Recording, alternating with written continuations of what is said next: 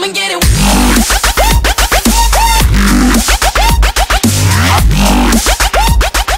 What's up guys, it is the official DSG here and welcome to another FIFA 16 potential Wonderkid. And today, oh look at this, just want to mention that, look how retro that is. Some kids weren't even born to have those. But anyway, so today we're going to be featuring someone, but before I go ahead, name me a player who you think is going to be absolutely amazing in FIFA 16. So, let's get on into the video. Make sure you drop the video a like and check out the links below by following me on Twitter at the official DSG.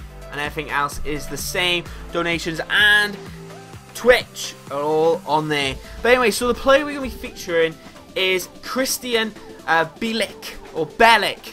I like to call him Bielik. Nah, it's Bielik, I think. But anyway, he's just joined Arsenal this transfer window, and he is 60 rated with 77 potential on FIFA 15. In my opinion, he's got a bit of a higher prediction now. He's going to be rated around 85 potential and possibly around 58. So he might go down, or in my opinion, I think he might go down a little bit. I think he might be 60 or 58 in FIFA 16. And then his potential, because he is 16 years old, just turned 16 actually, according to this. He's going to have a massive, massive potential. He's going to be basically another Halovic. Not Halovic, yeah, Halovic, Odegaard, down those lines. So, he will have 85 in my opinion. That's why I think he's going to be good. He's going to be absolute massive, massive potential. But anyways, have a quick look at his stats. Obviously, he plays for Arsenal, and unfortunately, actually, he's joined in January, so you will actually be able to sign him in like first season in FIFA 16, so which is pretty good. And because he's such a low rated, you're possibly going to have to pay a couple $100 for him, but I don't think you're going to have to pay a lot more than that, if I'm totally honest with you.